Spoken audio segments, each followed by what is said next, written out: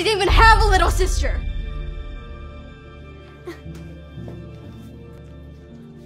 You know, you really shouldn't say stuff like that to Rosa. She's just so annoying. If I had a choice, I'd want her to be gone for good. No, you wouldn't. I promise you wouldn't. Well, that's easy for you to say.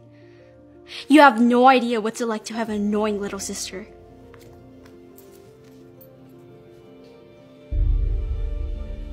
Eve, are you okay?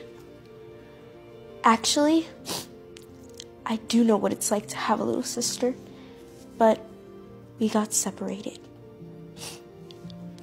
You see, I'd always get mad at my younger sister Abby, even over the littlest things.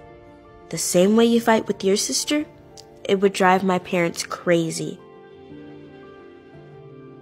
One day, I was so busy arguing with Abby over something that I didn't even see my parents leaving for a dinner party.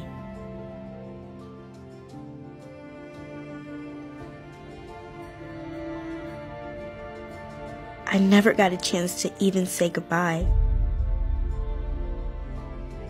Later that night, there was a knock at the door. My grandma went to open it.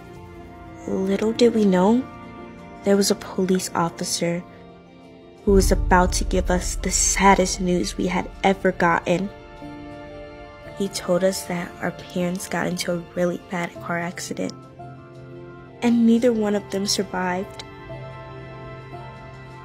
We all couldn't stop crying. Because my grandmother was too old to take care of us, Abby and I were placed into the system.